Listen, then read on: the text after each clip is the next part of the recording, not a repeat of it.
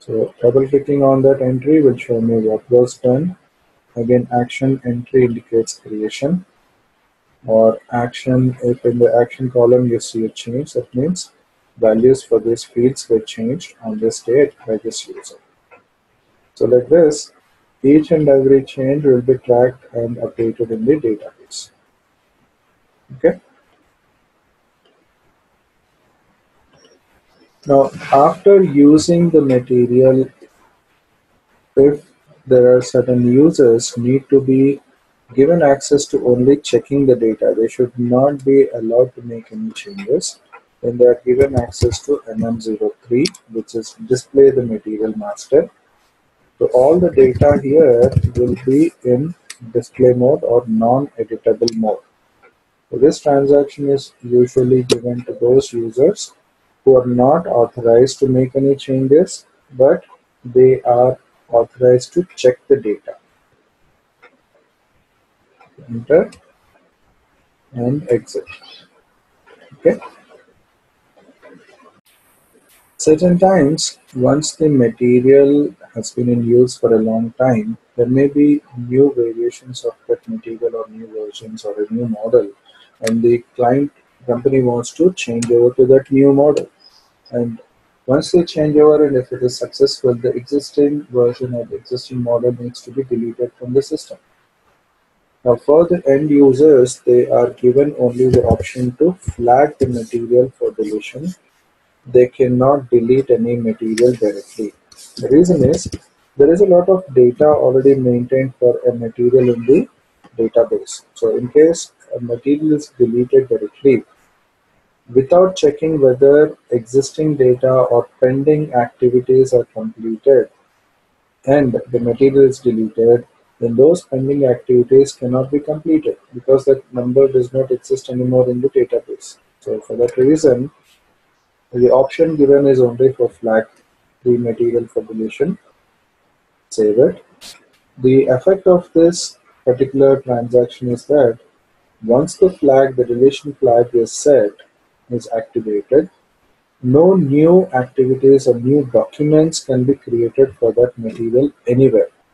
So all the locations where this material exists, all the plans, store location, valuation type, sales organizations, warehouses, everywhere new document creation will be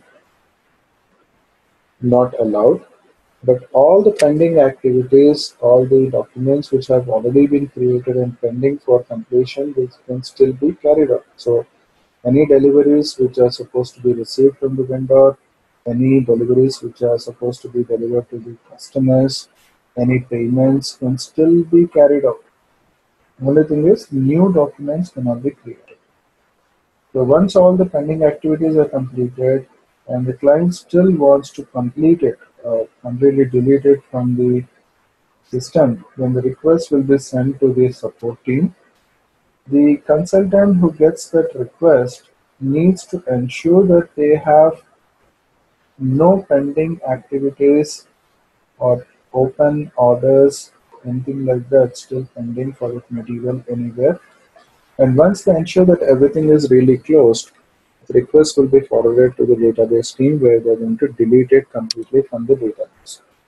Now once the material is completely deleted from the database, the same material with exactly the same data cannot be created or brought back again.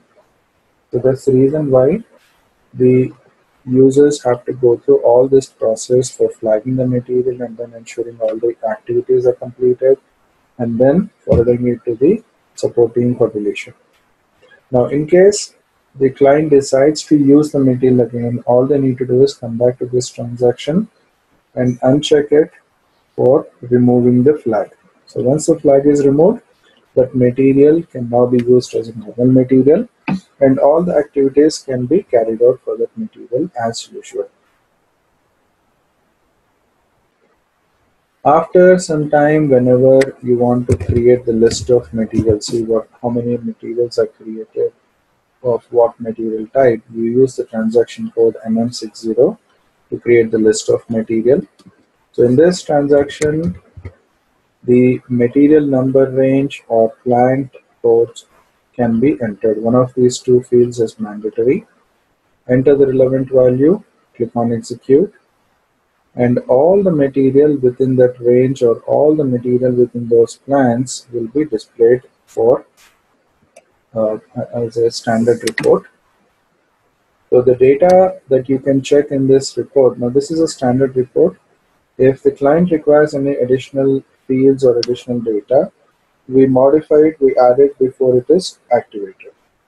So in this report, you can see how many plants this material exists in, what is the material description, when was it last changed, what is the material type, the material group, base unit of measure, the purchasing group, evaluation class, evaluation price, and who created this material for the first time, the SAP username which created that material for the first time. So like this, all the data can be checked for all those material within that range.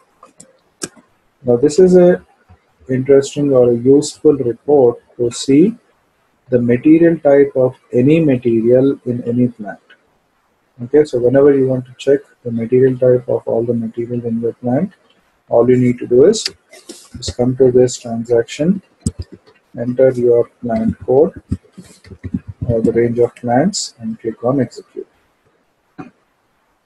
Now we created 4 material and all those material are RH type and they exist only in one plant.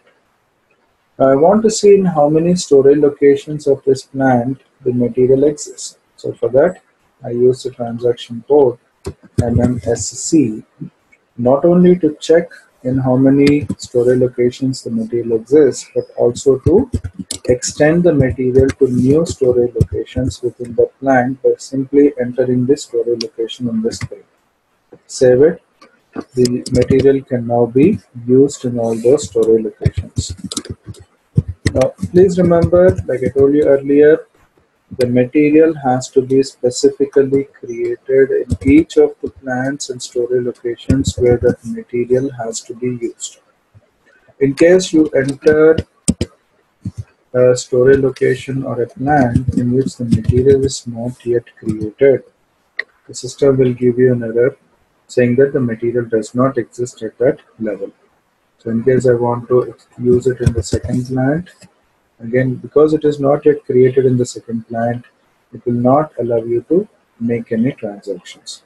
So MMSC is used for extending the material to new storage locations in a plant where it is already created. So like this, all the plants, all the material, the 3 materials that we are going to use, I've extended it to all the storage locations.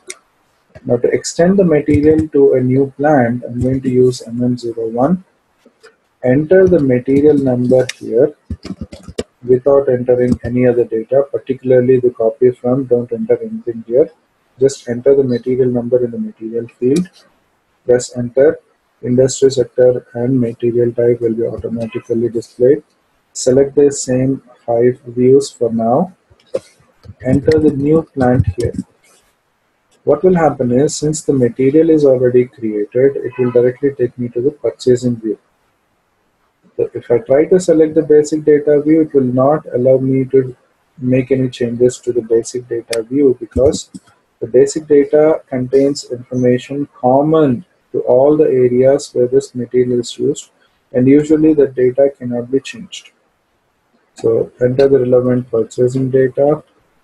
Then once you enter the purchasing data for this plant, press enter, it will take you to the plant data storage one. Enter the plant and storage location specific data here. And purchasing data is again specific to each plant, so enter all the purchasing related data. So like this, each material again extended to the second plant.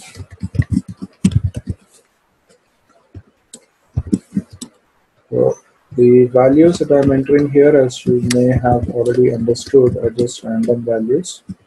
They have no real value or no real connection to the real time.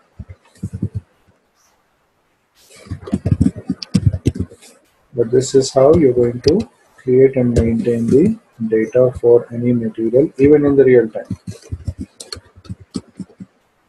right? So once it is done, now use MMSC to extend the material to other storage locations in this second plant also. All I need to do is just enter the new storage locations here and save it.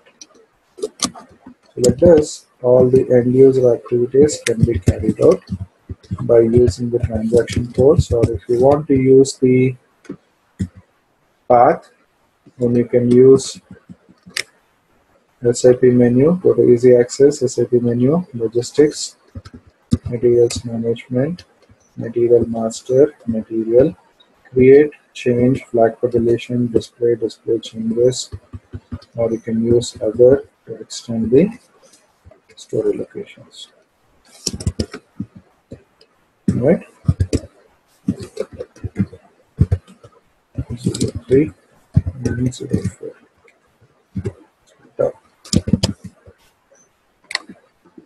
In this way, the material that we created can be extended to any material, any plant, or any storage location where it has to be used. So this is the end of some of the major end user activities for the material master. Next, we're going to talk about the configuration of material master.